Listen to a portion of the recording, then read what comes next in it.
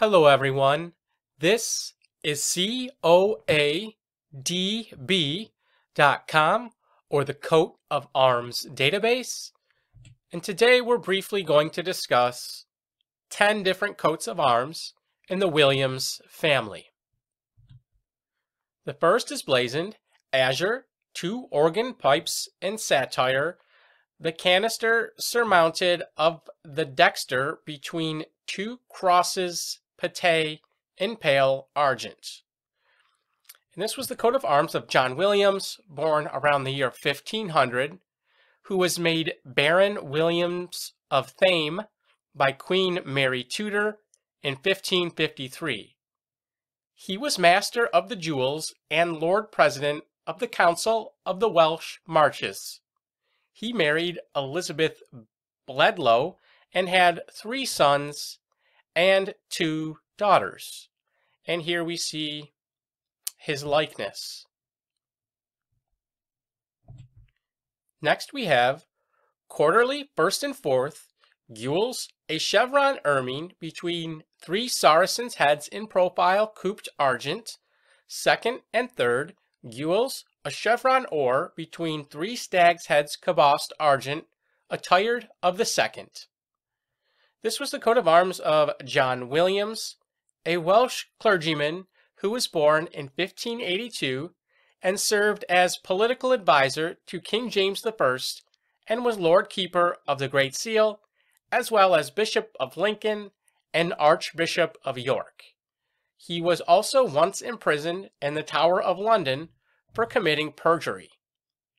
And here we see an oil painting of John Williams.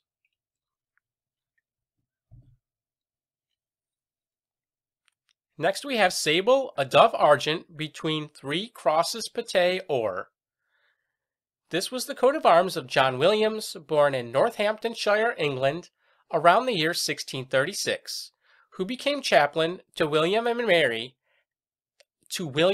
Mary after the Glorious Revolution and was consecrated Bishop of Chichester in the year 1696.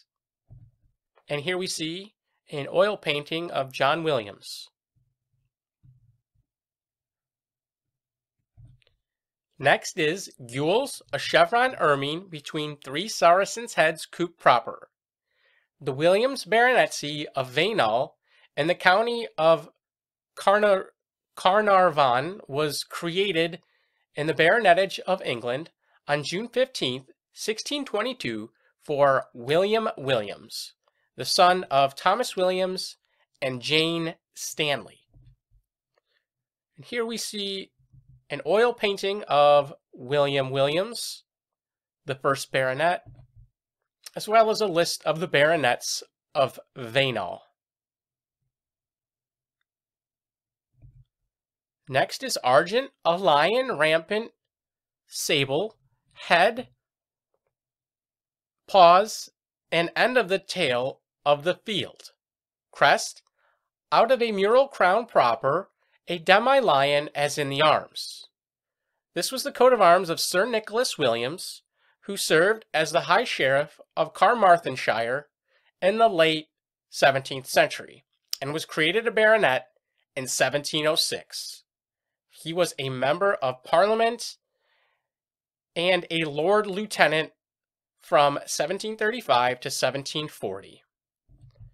And here we see an oil painting of Sir Nicholas, as well as, I guess that was it. Next, Azure, a festan set between 3 lions passant garden or. This was found in Coldbrook Park, County Monmouth, and we know the Coldbrook estate belonged to the ancestor of Charles Hanbury Williams, and Sir Charles Hanbury Williams acquired the estate, and he assumed the additional surname of Williams under the terms of a bequest from his godfather, Charles Williams of Carlton, Monmouthshire, Wales. And here we see an oil painting of Sir Charles Hanbury Williams. Next, gules, on a bend oar, 3 chaplets of the field. Crest, a chaplet gules. This coat of arms was found in Devon, England, and according to Burke, it was found during the latter portion of the 12th century.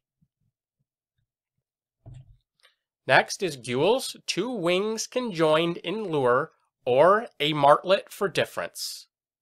This was the coat of arms of Sir Thomas Williams, who was knighted at Christchurch Cathedral in 1558. Next we have vert, 3 eagles displayed in fess or, in chief, a crescent argent for difference. This was found in the funeral entry of Mary, wife of Sir Maurice Williams, a knight of Dublin, and she died in 1639. And lastly, we have argent, a greyhound courant sable between 3 Cornish choes, proper on a border engrailed of the second, 8 crosses for me or, and as many bezants alternately. Richard Williams, Esquire of Trevorvoe, during the reign of King James I, was the son of Balthazar Williams, whose great-grandfather, John Williams of Herringstone, County Dorset, settled at Trevorvoe. If you enjoyed this video, please visit coadb.com and click on the link up top that says Genealogy Research. As you learned in this video, one surname can have tons of different coats of arms associated with it. So don't just pick any old coats of arms that has your surname on it. We piece together your family tree to determine which, if any, coat of arms belonged to your ancestors. Thank you.